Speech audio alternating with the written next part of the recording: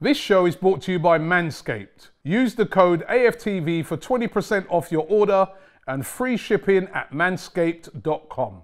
AFTV, Pippa, what can I say, 2-0.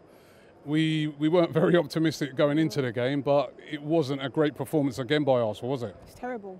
Back-to-back losses, another game, another L, and we've got Man City in the league next. The thing is, you come here, first home game of the season, you're not expecting a win against Chelsea. But the moment you get in the stands, you see all the fans here, we hear noise, we're chanting, you're expecting, all right, we might deliver something. Yeah, you think we could do something. First half was terrible. Second half, we came into a bit more. Kieran Tierney was the only player looking like he wanted to do something. But we was all worried about Lukaku. Premier League debut back at Chelsea. He scores. We're actually lucky it was only 2-0. And we made it far too easy for them, didn't we? The difference between us is they can ping the ball. It takes about 5 passes to get from one end to the other. When we're on the ball, we're moving it so slowly. We're not moving the ball. On and off the ball, we're tragic. We're hesitating. I was counting each time. It takes about 10 seconds to play the ball out. Every time we're moving the ball, it's either intercepted straight away. They can read us like a book.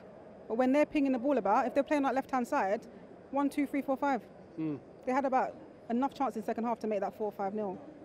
Is it a case of one team, a work in progress, and another team, obviously they're the champions of Europe, well drilled, you know, like you said, they moved the ball quick, they knew, every player knew what they were doing, whereas with us, I didn't get the feeling like a lot of players knew.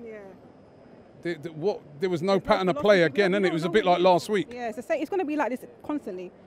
I know we haven't got the main players we want to have here, and Aubameyang's come off the bench. There's players, Ben White's not available, but still, we should have a squad good enough to come against the champions of Europe to do that. It's shocking, and I'm lost for words, honestly. What needs to be fixed? They've got Thomas Tuchel. We've got Arteta. No disrespect to Arteta, it is a building process, and we do have to give him time. Some fans will say that to build the team that he wants to do, but it looked like it was playing under 15s against under 7s. It was terrible. A lot of things need to be changed. A lot. We've had money spent. Not the players we wanted, but there is changes happening. And next week is it's not. I'm not just talking about Man City. I mean, even that West Brom game. Yeah.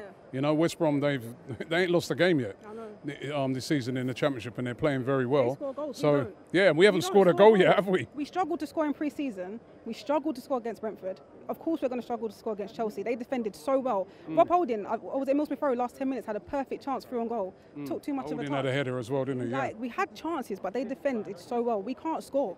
So Man City's going to be a shit show. West Brom probably will be. So what? Can you hold out any hope?